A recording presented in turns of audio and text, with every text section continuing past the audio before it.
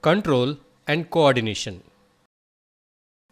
We know that living things produce response to stimulus to protect themselves. Nervous system and hormonal systems help the organisms to produce responses to stimuli. Nerve cells play an important role in detecting the stimuli. Nerve cells are also called as neurons. Each neuron has different parts like cell body, nucleus, dendrites, axon, and nerve endings. The neurons that are present in the sense organs have specialized tips called as receptors. These receptors detect the stimuli and converts it into electrical impulses.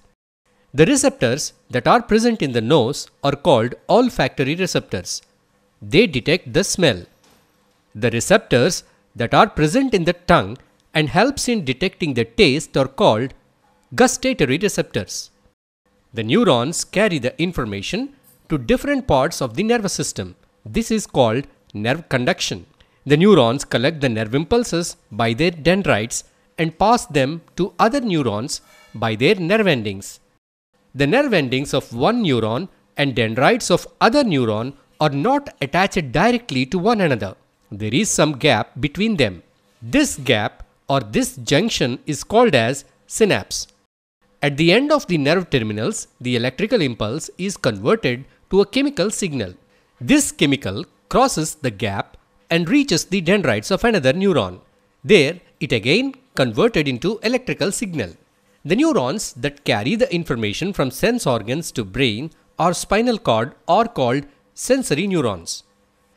The neurons that carry the information from brain or spinal cord to muscles or glands are called motor neurons. There are two pathways in which responses are produced to stimuli. In one pathway, information about the stimulus passes to spinal cord to brain. Now the response is generated in the brain and it passes down back to spinal cord and it finally reaches the muscles. This is a long pathway and takes considerable amount of time to produce responses. In this short pathway, information about the stimuli passes to spinal cord where it is processed quickly and the responses are produced. But in some situations, organisms need to produce very quick responses to protect themselves from the dangerous stimuli. In such cases, they take a short pathway. These responses reach the muscles and cause immediate movements. This kind of quick responses are called reflex actions. The pathway by which a reflex action is executed is called reflex arc. Receptors, sensory neurons, relay neurons, motor neurons, and effectors are the components of the reflex arc. Thanks for watching. Please like the video. Please share this video with your friends. Please subscribe to Grade Booster channel.